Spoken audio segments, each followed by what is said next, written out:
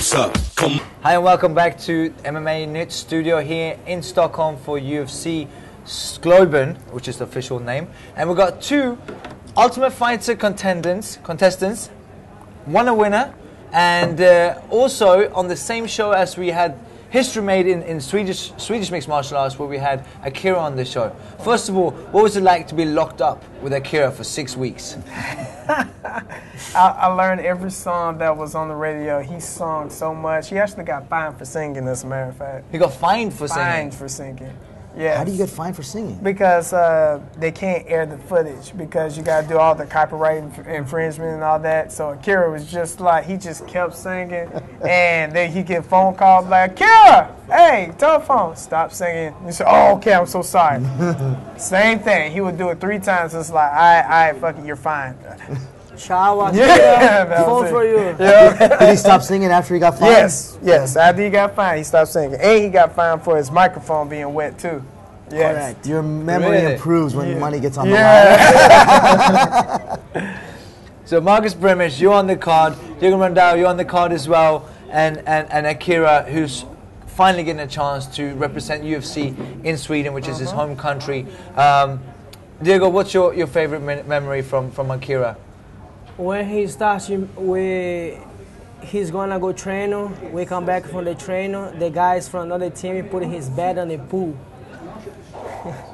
Yeah. When he's come back, he say, "Okay, I'm gonna lay down here in the pool, guys. Feel comfortable, actually. Look, I like that." And his little office like that, the vitamins. His clothes is right there in the pool. He's stay there. He's loving his bed down there. He's amazing, man. He's amazing. He's an amazing guy. I love him. All the time I see him here, I'm kind of like think about to eat something, tomorrow, and Akira come and make me smile, he's an amazing guy. So now, when the three of you reunite in a way, because I know you've had contact on Twitter, but not as much in person since the show. What's it like? Like now you're experienced UFC fighters. You were striving to become UFC fighters at the time. What's it like now?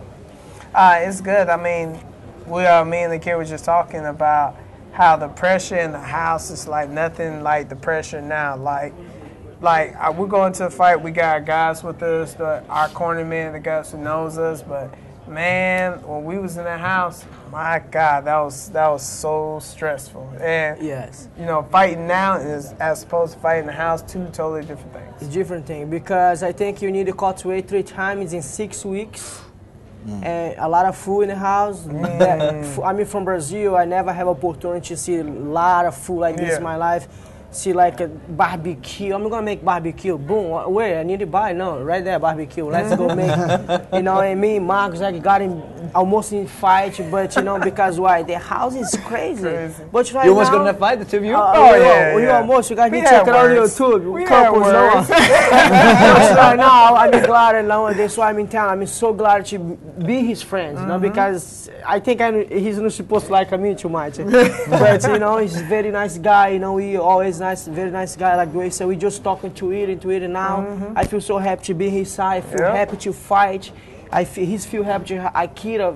We want to destroy you. We kind of 2-14 against the guys now. And this is why it's a badass right now. The time we together in the house. And you're actually fighting one of your teammates in Pablo Garza. How is it? How is it, man? Oh man, it's all business, Like Paulo's been doing his thing. I'm sure Diego has been doing his thing. That's just a part of the fight game. You don't want to fight somebody, but at the same time, when it happens, it happens. So it's cool with me. I'm like, I feel like a stepchild that parents about to split. You know what I'm saying? But it's cool. It's the fight business. If these things happen, and the fans want to see it, and then it gives the fans what they want to see. And I said this earlier. It's. Some fans been complaining it's not that many big names on this card. Obviously, Alexander Gustafsson falling out. But we have some potential fights of the year on this card. You always bring it. Marcus, even Frank Trigg was talking about it yesterday. You're always an exciting fighter to watch. And there's so many other fights on the card as well that are very, very exciting to see, even if you don't know the names of the fighters that are in there. What's your opinion of fans that are complaining on the names being on the card, so to speak? not true MMA fans because, I mean, the resume says it itself. Just because, you know, we're not on the like pay-per-view cards, we've never been on the pay-per-view card, doesn't mean that we're not good quality fighters. I mean, look at this guy. You know, hey, the win, the Ultimate Fighter finale. Oh my God! Yeah. You see, that was a good fight. That was an amazing fight. You know, it was a good fight. And you know, myself, you know, I ain't no slouch either. You know what I'm saying? Don't get it twisted. You know, so that's what I'm saying. Like the hardcore MMA fans know what's the deal, and I'm sure they could string along about 3-4 buttons to watch this card. I mean, hell is free. You have no excuses. And it's an opportunity for these guys to shine, too. I mean, maybe if that commercial star power is lost a little bit, it brings more attention to these guys. Absolutely. And again, Nima Savapour, manager of plenty of fighters, including Gegard Mousasi, and part of Alchemist with Marcus as well. When did you start being represented by Alchemist? Shortly after my Maximo Blanco bout, UFC 145. What is the difference between no manager or someone who's maybe not as experienced as someone as big as the Alchemist? What does it do for you differently? Night and day. You know, it's night and day. You know the Maximo Blanco fight.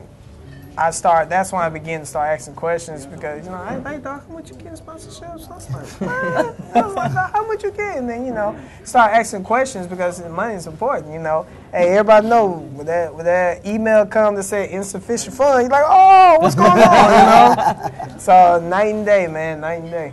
That's good. And we see who you're sponsored by, obviously, even including your team, right? You know, just like tap out shirts. But UFC shorts as well. Now, your fight with Garza. Have you done anything differently for this fight? Yeah, I've been in great shape, you know, because a lot of people think I'm just first round. You know, I don't know what people talking about, but I've been in shape for this fight. Pablo, I think he's a great fighting, great jiu-jitsu. He's proven a lot of two best fight of the night. Yeah. I think I don't have anything to say about the guy. I think I just need to respect him outside the cage and when go there. Like Brimage said, we understand in business. After that, we friends again. You know, I think he's gonna be a great fight, man. I think like my teammates helped me a lot. John Jones, Carlos Condor, you know, I clinch with John Jones.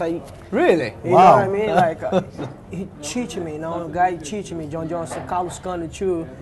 So I feel confident. Looks like I've been there before. Right. You know, so I believe my teammate is very good talent. He's know what he's talking about, and I'm gonna go down there and put it on show on Saturday. And what about you, Marcus? I told you before, we had Conor McGregor in here yesterday, and the way he speaks about fighting made me think of Braveheart.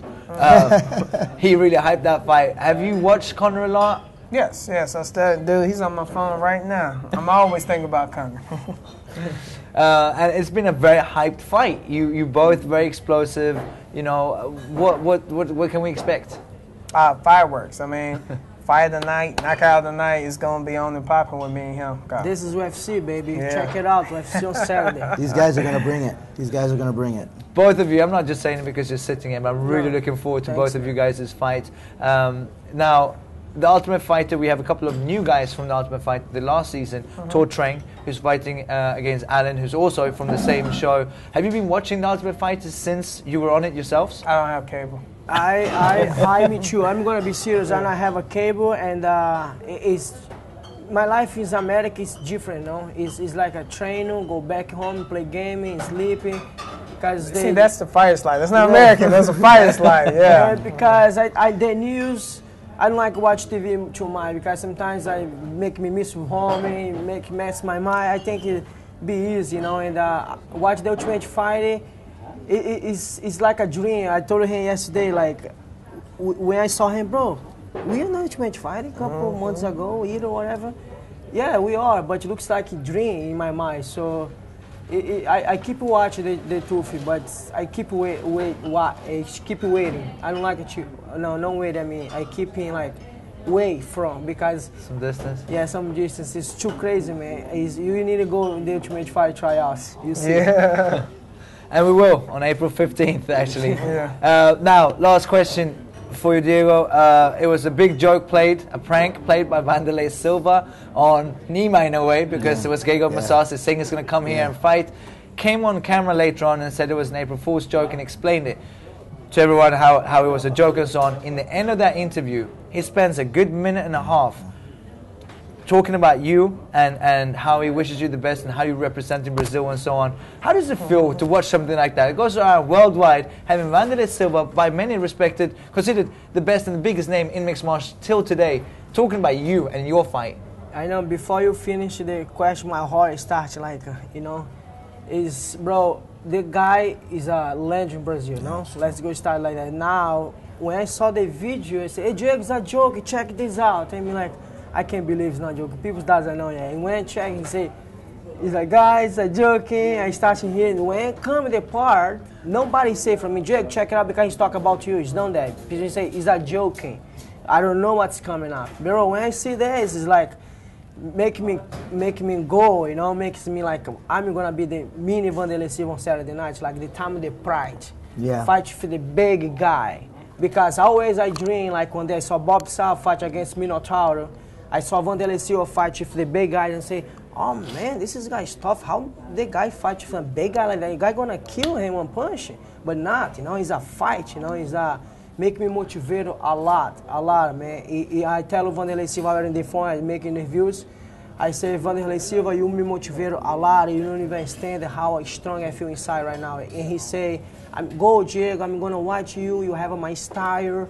It's a lot like you go to Royler or Rickson Gracie trainer, and Rickson tell him, man, you talent. You're gonna go home, Rickson Gracie, Royler, say, I'm a talent. I'm gonna go run and train, you know, make me excited, man. I'm really gonna put a great show on Saturday night. And we're excited to, again, make sure even you have fuel. Make sure you go on Facebook as well and watch these two guys. Amazing fight potential. Like I said, not just fight of the night, but fight of the year.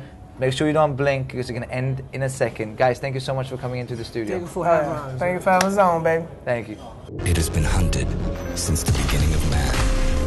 It has challenged us to become better, faster, and more determined. Failure is part of the game, but never accepted. But as sweet as it may taste in the end, it's the pursuit that defines those in it. Here's to victory. Next chance to join the chase. Betta live i mobilen. Nu dubblar vi din första insättning. betsafe.com. In it to win it.